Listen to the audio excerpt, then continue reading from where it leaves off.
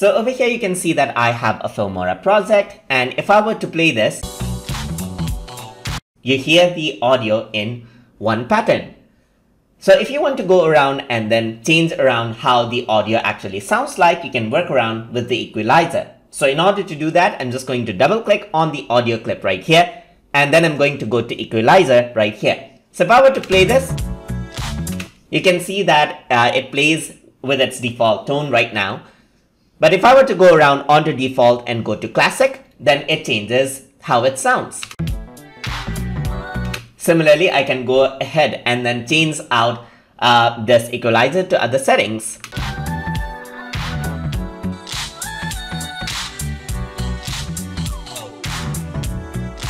And as I change the settings, you hear that the way the audio sounds changes out. But you can go ahead and customize it out as well. So I'm just going to play the audio and then change the customization on the go.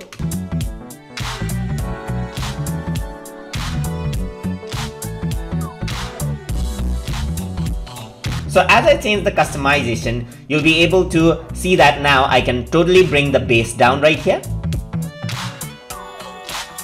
and only bring up the high pitches, or bring down the high pitches altogether as well. Similarly, I can go ahead and choose out different equalizer settings over here as well. So depending on what kind of effect you need, you can just go ahead and then change out the sound effects.